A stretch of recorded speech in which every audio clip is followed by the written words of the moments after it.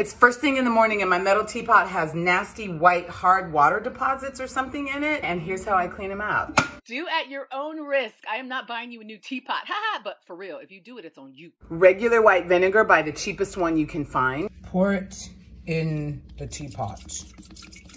Just enough to cover the very bottom. And then turn it on. Smells bad, but it's worth it. Burns your eyes too. Don't stand over it. Ow!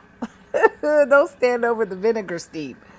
Look at how much cleaner that looks. The vinegar has like burned away all the deposits. You can see the difference now with all the white stuff gone at the bottom. And you can swig it around, pour it out. Then you want to fill it with water and run it one more time just to get rid of all the vinegar. Dump that out and you're good to use it again. Hey.